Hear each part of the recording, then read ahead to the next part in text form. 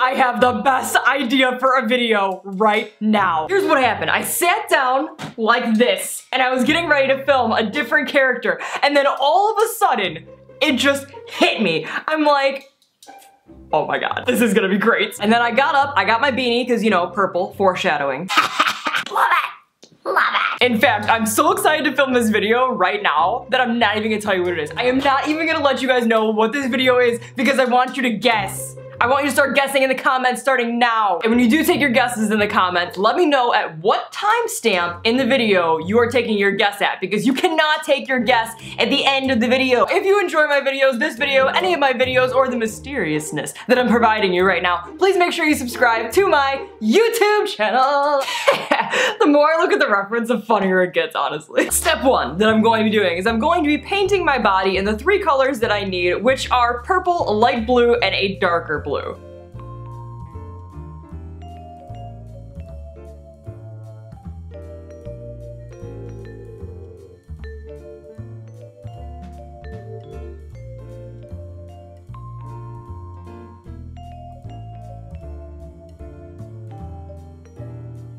Okay, I now have cut 2 different sheets of blue paper. More like, it's like the cardboardy kind of paper like you get for like scrapbooking. If you know at this point in the video what this is and what I'm about to do, comment below. And I'm going to be using spirit gum to stick these on. Spirit gum is not my favorite product. I'd rather use Pros-Aid. You might actually be able to stick these on with eyelash glue. As long as it's safe for your body and you're not using super glue or anything that's toxic, you should be okay.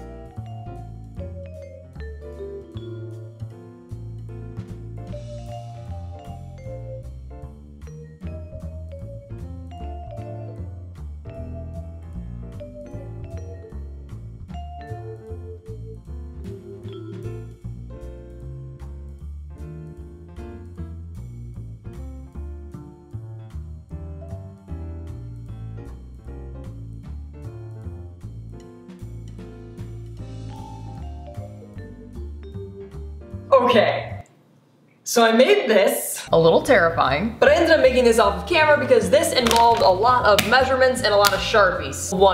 One individual Sharpie, but it involved a lot of these complicated measurements that I thought would be too confusing to explain on camera. I measured my head from the top to the bottom, across the top, and then also from side to side, I guess, out to my nose. That way I knew how wide my head was going to be. Now, while these measurements are correct, when I actually made the paper version of this, I decided that I wanted to make the face a lot longer, so this is not useful anymore. Complicated llama is coming for your soul. I'm just kidding, I'll stop. So what I'm actually gonna do is I'm gonna cut apart llama friend here and we're gonna make a new template. Using the llama friend's side of its face, I'm then going to trace this out onto more of a foam board. You can get this at a craft store, and then I'm going to cut it out using an X-Acto knife. It's not gonna be a perfect shape around the head because I know I wanna extend it a little bit, but this is gonna give us our idea of our shape that we are gonna be cutting out.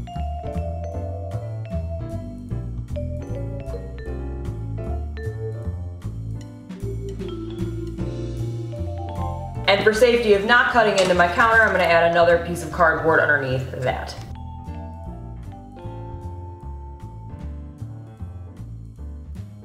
Bonus, even though I can't really cut through the entire board of double boards, it does still give you an outline of what you're going to be doing next. You can kind of see it, a little bit. Look out, it's gonna be great. And to make sure we make the teeth, I'm also going to cut out this little piece on each side. And I'm just gonna label these right and left. Wait, then this should be, so I don't get confused. Now the way that I measured this, since this is going to be going in between my head, it'll be going like that. I had to measure the space across the top of my head to make sure that it would fit across the top of my head. And that is about 6 inches. Just to be safe that it'll slide over my ears, I wanted to measure at the widest part of my face. So in order to make the structure that is going to be across the top and holding it all together, I'm going to be measuring 6 inches apart from each length. So we're going from here to here and then 6 inches wide. Here to here, 6 inches wide. There to there, 6 inches wide.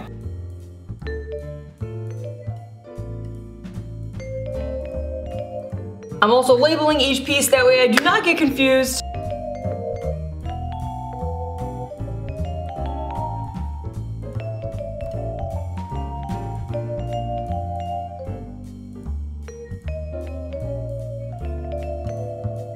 When you're done cutting out all your pieces, you should have something that looks like this. Of course, as well as the other side that's going to be on the other side. Once you've got all this, all you have to do is put it together.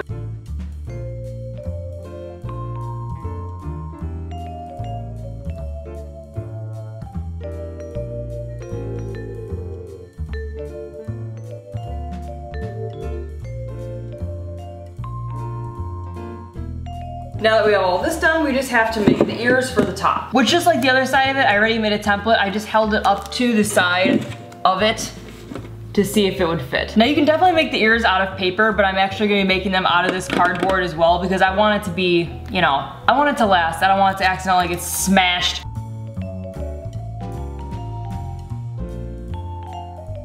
And your ears should look something like this. And the pieces for the ears will fit together like this, that way it goes on the side of the head.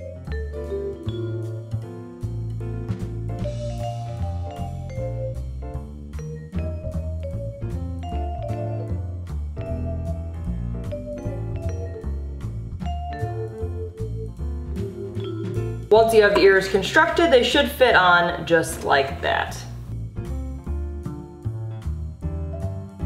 When you're done putting it together, it should look like this and your head is gonna fit right in there. Painted, I'm gonna be using these two different Craftsmart colors. There is fuchsia and also grape taffy. I'm gonna mix them together to see if we can get as close as possible to the llama. Also make sure you have 2 extra sheets of paper, that way you could paint these the same color as this to stick to your body. I have never worked so hard in my life to wake up in the morning and decide I'm going to be a llama.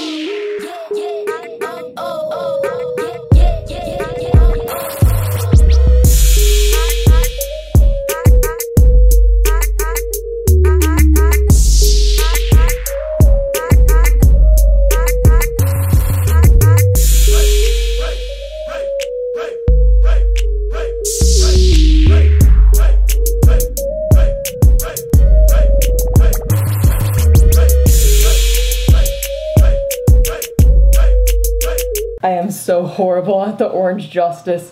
Don't judge me. I didn't give him nostrils. It's ruined. This is great. This was a good idea. Look at my mouth. I can't do it.